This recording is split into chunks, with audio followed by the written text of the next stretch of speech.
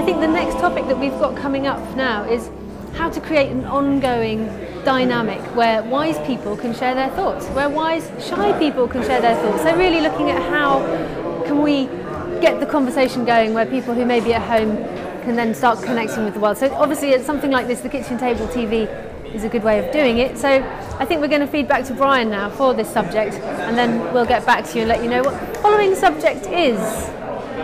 Okay, hi. We're back online. Imagine, can you pass me the question, because I don't remember it.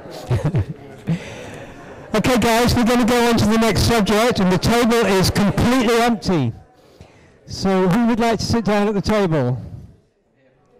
Roll up, roll up. The kitchen table awaits your presence.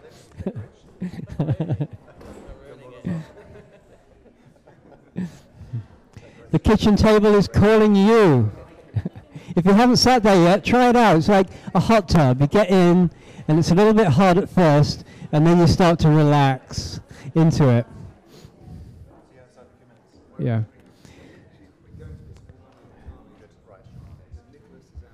Are we getting any Twitters? Yeah. Would you like to read out some of the comments, Michael, while we're waiting? Okay, I'm going to read you. Okay, well, we're getting lots of, I'd like to say hello around the world from the kitchen table out here in the assembly rooms in Glastonbury. But as Brian's just given over the microphone to me and asked me about some of the tweets and Twitters that we're getting in. Tweets, we need to know more and more from you. If you just go on to www.twitter.com/@thekitchentable, then you can send your things over. We've got Julie Welch here, the one with the red flower in her hair. I don't know what she means by that. Some people have come over and said that the microphone was a little too loud when Brian was first on there, but that's definitely hopefully changed now a little bit for you.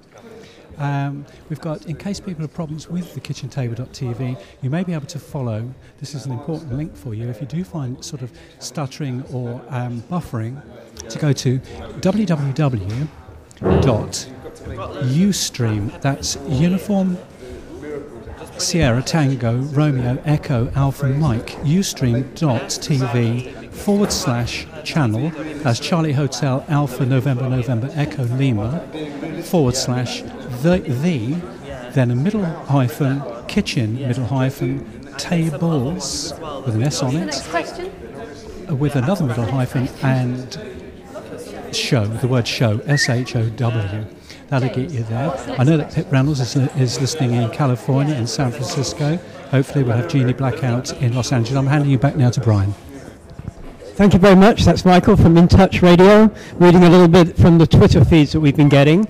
Okay, so the table is here. Anyone like to sit down? We're about to get started again. Okay, next question. The next subject that we're going to discuss is how can we create an ongoing medium/dynamic where shy, wise people can share their thoughts. The people that maybe can't get on the global stage and say, I know what's going on and I know the solution. But the shy people, the ordinary people. Yeah. So who would like to take that one up? A global platform. A global platform where shy, wise people can have their ideas heard. I'm not sitting here right now. Isn't this it? I mean, I see this as being a perfect global platform for people just to step up and have a cup of tea and have a chat with each other. I mean, that was the idea behind the kitchen table in the first place, was to create exactly that medium. But I think that this is the whole beauty of the internet, is it not? Is that we've all created the openings have opened for everybody to be able to have their very wise voices heard. It is just a question of the wheat from the chaff, though, because everybody who is one man's wise man is another man's fool, I think someone once said. Or was that me? I'm not sure. But it is that. I mean, you can have your voice heard on the internet. Anybody can have their voice heard on the internet. Anybody can put a website up. And so it's just a question of driving audience, I guess, to your website. Something that Positive TV is trying to do lots of, obviously. But this is it. This is the medium. Internet. Surely that's the answer. Anybody else have any views? Well, I think that's the beauty of the internet, is that you can anonymously have your voice heard, and you can choose which forum to interact with. You can choose where to have your voice made present. I mean, shy people have got just as much of a right to put their voice forwards.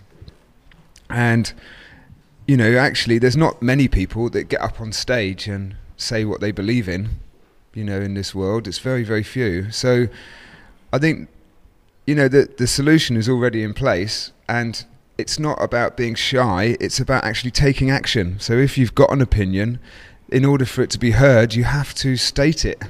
It's no good keeping it inside. That's not shyness, that's inaction, that's ineptitude. You know, if you haven't got anything to say, don't say it. If you've got something to say, choose the medium through which you're comfortable, and there's everything's available.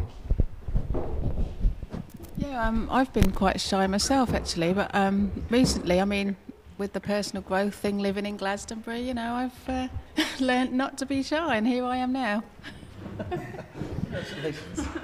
I think what Sunbird said was quite important, actually. I think if you have got something to say, then you have to find a way to say it, really. You have to kind of look inside of yourself and find a way through art, music, film. You don't have to be the face in front of what you're saying. You can just put something out there that is powerful. And I think finding a way that is really powerful, that feels powerful to you, that feels creative to you, and that is putting across a message. I think there's quite a few ways, actually. And I think even well before the internet, which we're lucky to have these days, which does give so many people a voice, we had, you know, so many things. I mean, the cave paintings in the south of France are still so profound today. They still speak a message, and I think, yeah, we've got to search inside of ourselves and find that inner voice, whether we're shy or not.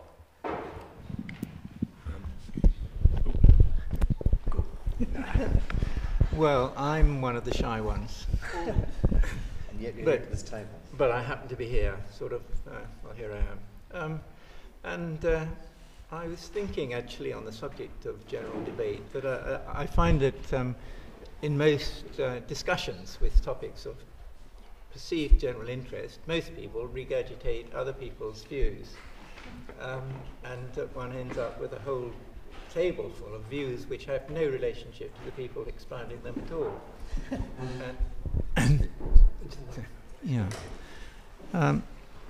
And I've often thought that the wisest course might be just to hold one's peace. But and then certainly the main issues of the day quite often are so complex and so surrounded by vested interests that it's extremely difficult to ascertain what the situation is, let alone what view you might have on it. And I think that does create a problem. And I think the vested interest situation is one of the, I would say, actually one of the most difficult situations that exist today. Yeah.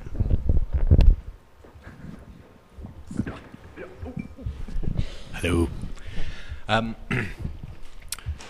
I actually, with a friend over there, came up with this question. Okay, because we have very short time. My mum did an amazing thing. She jumped out of an airplane and did some parachuting thing. And she's afraid of heights. And she's 70 odd something, all right? So she did this amazing thing. And then I wanted her to kind of like, because my family's kind of got used to it or something. She's not the kind, you know, she doesn't stand up on stage. She doesn't really talk. Her father kind of talked a lot, kind of like me. But when we were at a dinner table, and just asking her to talk in front of the family at a kitchen table, she wouldn't do it, okay? And then when I kind of tried to encourage her to do this, she wouldn't step forwards, to the point that my family thought I was bullying her. But to bring out her internal experience of what she'd done. Because I feel that we don't really have the system. So this thing is pointing at me. I'm not talking to this microphone. What the hell? Why am I? So this technology is biased. So although this is a kitchen table simulation, I think we have to be kind of like clever about creating the conditions so that we can actually hear. I thought what you just said just now was superb. No, I would pass the microphone back to you. That's what I'd do. So I think I've gone over a minute, but yeah, well, Striker. No request to speak loud. I know the microphones, but they're only going on the internet, and the audience can't hear when you speak because it's a bit muffled. So just really project yourselves when you talk, please. I can understand that because my daughter is she's just got the lead role in Sweet Charity in the theatre, and but in real life, I mean, she's too shy to go down the corner shop and talk to the people behind the counter, and she, she's very shy. She stays in her room. If I have friends around, she's a bit shy to talk to them, and yet when she's on stage, she's really, very. So there's something going on with. I've heard that a lot of creative people can be really shy, and so. I don't know quite, I haven't really analysed that area really, why that is, but I'd be interested if anyone knows why that is actually. There was, I don't know whether it was in the paper or on TV recently, but I think it was in the paper actually. There was something saying about how very creative, genius people are quite often mad as well. So there's that kind of reclusive thing about people who are shy, but there's also something really great in them that can shine out and give a message outwards. So it's probably, that could be something that's part of it. Yeah, slight insanity. Let our insanity become sanity in a good way, What is sanity? That with the kitchen table, really. Really opened a can of worms now.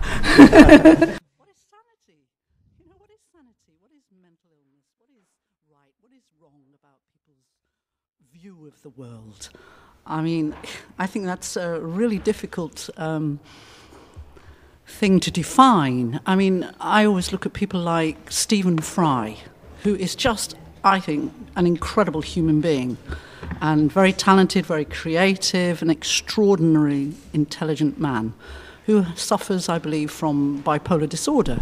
He's mad or whatever. What does mad mean? Just... I'm mad. I think we're all bloody mad. So, I don't know. That presses some really weird buttons for me. But I just wanted to say something back to what Nicholas said a little earlier about people being shy and not being able to speak at a table. Well, yeah, there are a lot of people who are very shy but have something to say. But you did say something along the lines of if you haven't got anything... No, it was you, Sunbird. If you haven't got anything to say, then don't say it. If you've got something to say, then you've got to find a way to say it.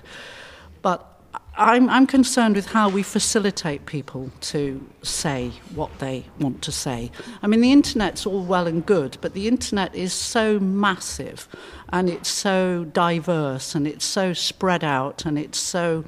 You don't know if anybody's hearing what you've got to say on the internet. I think we've got to be a little bit more personal about it than that. I think we have to kind of help people to find their voice. And that would be probably much more productive as well and much more directed. Yeah, the internet's cool, but the internet is just massive. It's just, there's so much stuff out there. You get bogged down in it, So I would like to think that we can help people find their voice by being compassionate, by really listening. A lot of us hear stuff. Hi, Louis. A lot of us hear stuff, but we don't really listen. It's the listening that's important. So helping somebody to speak often is linked to the fact that maybe they haven't been listened to. So let's try and be more aware of how we actually pick up what other people say. I'm quite shy, actually. People don't believe me when I say I'm shy. But I had a really good teacher about being shy. It was a woman that I dated years ago who, her name is Rainbow Dancer. She might be out there listening, who knows. Anyway, I said, oh, I'm really shy. I used to I never wear colours, and couldn't dance, and you know, I'd wait for hours before I'd get up in a room in case anyone noticed me walk across it. You know, so I told her I was shy, and she said, yeah, I'm shy too. And I said, don't be silly, you're not shy, you're just like all over the place. She said, no, she said, I just learned how to jump. You know, to just jump. The art of jumping, you know. Fear has no hold on us when we jump. You know, and it's quite interesting to see that some people can jump out of an airplane but would be afraid to come to the kitchen table and talk to the world, you know. So I think we're going to move on to the next subject, yeah? And what we'll do is we'll pick the subject out now, and then Natalie can talk about it over the internet, and then we'll go just kind of take a breather. And who would like to pick the next subject out of the box? Da da da da da. This is theatrical, you see. This is where theatre and discussion are merged. The winner is. And the winner is. Would you like to read the questions too? It's supposed to be a golden envelope, isn't it? It's a silver-lined box. I wish I could read the writing. Where will be? Oh my! Where will we be in 10 years? 20 years from now? Where will we be in 10, 20, 50 years from now, given our current thinking patterns and Western mind control? Did you get that? Okay, bring that over. Where will we be in 10, 20, 50 years from now, given our current thinking patterns and Western mind control?